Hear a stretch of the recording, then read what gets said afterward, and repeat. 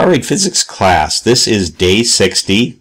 It is May the 19th, 2020, and we are exactly 3 weeks from the last day of school today. So what we're going to do is finish our lesson on light waves and optics. We're going to watch another about 15-minute segment of the same video you saw yesterday. It's the professor from Middlebury College in Vermont, and he's going to explain light and optics to you. And all you have to do is answer the questions, and they should be pretty straightforward if you watch the video, and then submit those. If you're having difficulties submitting, you can be in touch with me. I'm around my computer pretty much 7 days a week, and I'll answer your emails pretty quickly, or you can call me. Again, you should have a syllabus, and if you don't, email me or just let me know in some way. Okay, so I'm going to go ahead and we'll complete the section here, the lessons on light waves and optics. Being a virtual image of my notes. The image is behind the lens somewhere, or the light looks like it's coming from behind the lens, but light isn't really coming from the point where the virtual image seems to be. But nevertheless, I see this enlargement of the text on the notes from this simple magnifying glass. This same lens could make both real images and virtual images, depending on whether the object is placed closer to the lens than the focal distance or further away. So that's the formation of a virtual image. Now, you'll notice that with both these images, I used exactly the same kind of lens. It was a lens that was concave, or convex, I'm sorry. It was a convex lens. The sides of the lens both bulged out. By the way, it would have still worked if one side had been flat and another had bulged out. It even would have worked if one was concave and one was convex, provided the lens got thicker in the middle. That kind of lens is called a converging lens. It brings parallel light rays together at a focus. There's another kind of lens called a diverging lens. And let me go over to my blackboard again and put on a diverging lens. Here's a converging lens. It brings light rays together at a focus. Here's a diverging lens. It sends light rays apart. They look like they're coming from a focus that's over here somewhere. So in a sense, the focal distance of this one is reversed, and to handle that mathematically, we assign this one a negative focal distance. Those of you who are nearsighted, as opposed to me, I'm farsighted, those of you who are nearsighted have negative diopter prescriptions for your eyeglasses and contact lenses because you need diverging lenses. And I'll show you why in just a minute. So these diverging lenses can never form real images because the light is never being brought together to focus, but they can form virtual images, and that's what they do for you in your eyeglasses.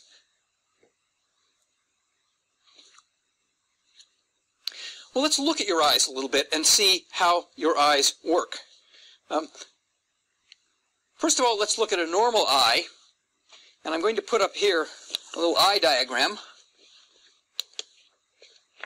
and get it aligned right with the laser. Okay, so here I have a source of parallel light, and here I have what would be a normal eye. If you have a normal eye, there's a lens. There's actually also in front of the lens this transparent layer called the cornea, and most of the refraction actually occurs at the cornea. So the eye doesn't have just a single refractive element. It has the cornea, and then it has a lens. And the lens actually, particularly in younger people, a set of muscles can adjust the curvature of the lens to focus at nearer and farther distances. And what happens to most of us as we get older is that lens becomes stiffer, and it can no longer make that adjustment. And that's when we begin to start needing, for example, reading glasses. So it's a little more complicated than this diagram would suggest, but there is a normal eye, and a normal eye brings parallel light together at a focus at the back of the eye. So let's take a little bit more look here at the eye's anatomy to see what's going on. Actually, at the front is the cornea, which is again shaped somewhat lens-like to provide some of the refraction that brings that light together. Behind that is a lens. That's the movable, deformable element that allows you to adjust the focus. At the back is the retina. That's where the image is formed and then captured by cells, special cells called rods and cones that convert that to nerve impulses and send it to your brain. So here is going to be a farsighted eye. A farsighted eye has a lens that is a little bit too weak. It doesn't deflect the light enough. It ends up focusing the light behind your retina, or it would have focused the light behind your retina if the light could have gone through your retina. So that's a lens which is too weak. So if I go to my model, that would be a model of a defective eye, defective in the sense of being farsighted. I happen to be farsighted, so I'll pick on this one. And you can see the light has not yet converged to a focus at the point it hits the retina. It's converging to a focus somewhere behind the retina. So that's a farsighted eye. Let's pause a second. Let me ask you to stop your DVD player for a minute, or your VHS player, your video cassette player, and pause a minute and think, what would you do to correct this? The lens is not strong enough. It's not converging the light tightly enough to a focus. What would you do? Well, what you would do is put something in front of there that would make the convergence happen more dramatically. Something that would add a little extra convergence. So you'd put a lens that would achieve more convergence. Something like this. Okay, I'm going to put another converging lens in front of the too weak convergence of my cornea and my internal lens. That converging lens is going to take those rays of light that are coming from the object, it's going to bring them a little bit more tightly together so that when they get to my eye can bring them together at the focus. I've suggested the converging lens looks like all these other lenses I've been drawing. It might actually be shaped more like that, especially if it were a contact lens. So that's what I'm going to do over here. I'm going to take a slightly converging lens, not a very strong one, but a little bit. I'm going to put it here in front of the eye, and now the light is coming together at pretty much the retina, focused at the right place, and I've corrected that vision. So those of you who have positive diopter measurements on your contact lenses or your glasses, your vision is corrected in this way with a converging lens in front of the eye. That's correction of farsightedness. What about nearsightedness? Nearsightedness is the opposite condition. In nearsightedness, the eye is too strong. It focuses the light to a focus before it hits the retina. So here it is, and by the time the light reaches the retina, it's no longer in focus. So what are you going to do? Pause a minute and think about that. Well, what you're going to do is diverge those rays somewhat so that you won't have that problem.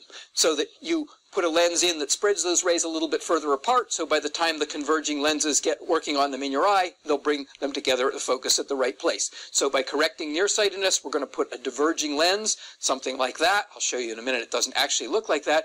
It's going to take the light that's headed toward your eye, spread it a bit further apart, so by the time it hits your eye, the focus will be in the right place. The diverging lenses typically don't actually look like that. Again, all that matters is that they be thinner at the center. That's enough to make them diverging lenses, so they might look something like that. So let's go over and do that on our model eye over here.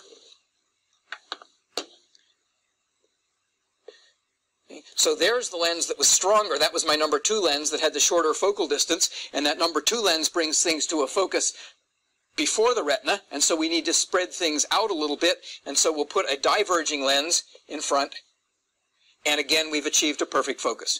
So that's how eyeglasses and in general vision correction works. We simply put lenses in front of the eye that compensate for those problems, and if we understand those simple 2 rays, the one that goes through the center of the lens and the one that goes parallel to the axis, that's all we really need to understand the correction of the most simple vision problems.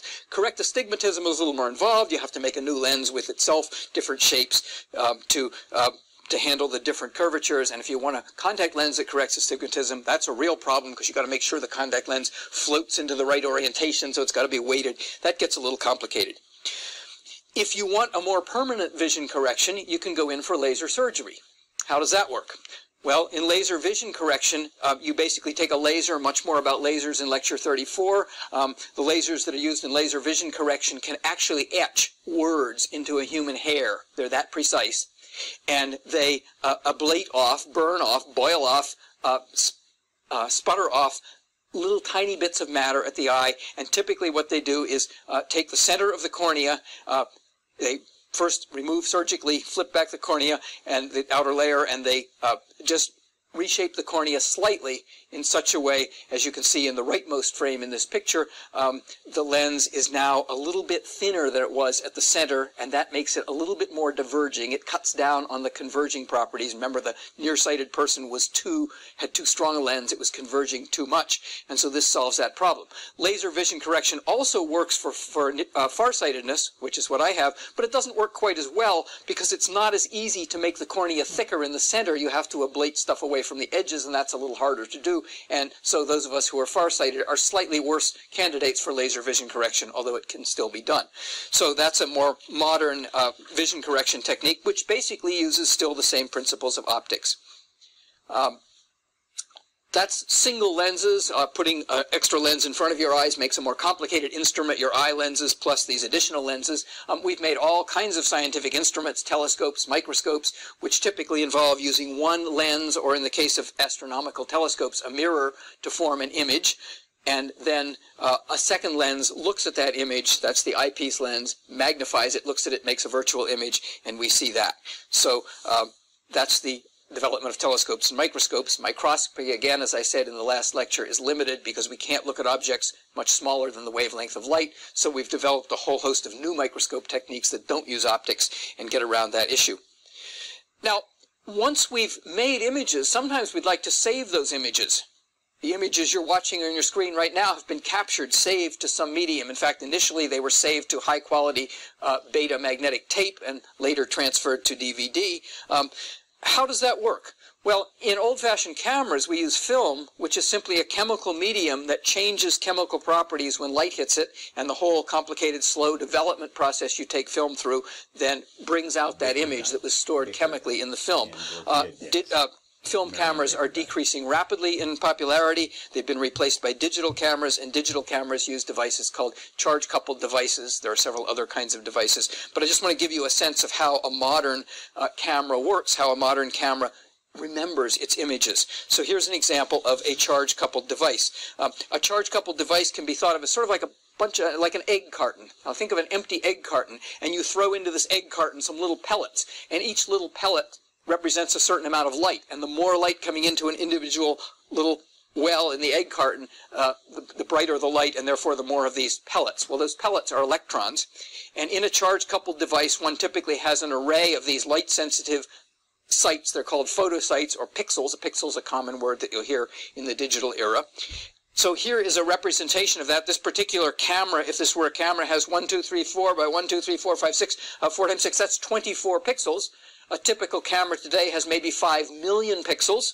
A camera I happened to look at just before coming here had 2272 by 1704 pixels. If you multiply those two numbers together, you get close to 4 million. So that's a 4 megapixel camera. So this is a very small number of pixels. We really have millions and millions of them in our cameras. So here comes light through the lens of the camera, and each of these red particles coming in is a little particle of light, a little bundle of light energy, and when it hits the CCD array, it releases an electron. So the red particle, the light disappears, and in its place there forms an electron. So here we've collected a bunch of light in this charge-coupled device. That is some kind of image. It shows a region that looks sort of like, I don't know, maybe a little bit like the letter F, kind of out of focus. But there's regions where there's more light has in the image, and regions where there's less light. And so now we've got this array, this egg crate kind of thing, with electrons filling the bins, and we'd like to get those electrons out of there. So the beautiful thing about a charge-coupled device is the charge can be coupled from one of these bins to the next. The electrons can be moved to the next bin. So what happens is electronically we apply electronic signals for some electronic circuitry that first shift all those electrons one bin over, then another bin over, then they begin to come out of the CCD and they're registered by the electronic circuitry, which registers the amount and eventually stores in a computer memory or whatever. Next, next, and now we've got that row read out. Then we start reading out the next row, and so on, and you get the picture. So that's how a charge-coupled device works. That's how we store images. Cameras, our eyes, VHS tape, beta tape, digital camcorders, all these things record actual images, focused light. But there's another way to form an image, and that's actually to capture the light rays as if they were coming to your eye and recreate that light as if it's coming to your eye. That doesn't form an image, but instead it forms something more complicated, whereas if you look at it, you see the actual scene you were looking at in 3 dimensions. That's called a hologram. A hologram is made by interfering light that's bouncing off an object from a laser with light coming directly from the laser, and then recording that on film or in some other medium. What that does is to create the actual wave fronts that were coming at you exactly as they were, and you can actually see things in 3 dimensions. And I have here at the end of this lecture a movie that was made. It's from the MIT Media Lab, and it's I can't show this well in 2 dimensions, but I'll do the best I can. It's a movie that shows a hologram of a car, and the fact that it's 3-dimensional is indicated by the fact that as we move the hologram around, you see the car from different angles. You are really seeing essentially a three-dimensional image. And I think in the coming decades, we can expect to see full-length movies, maybe on Blu-ray DVDs or something, that are actually holographic and appear not on a screen, but in full 3 dimensions.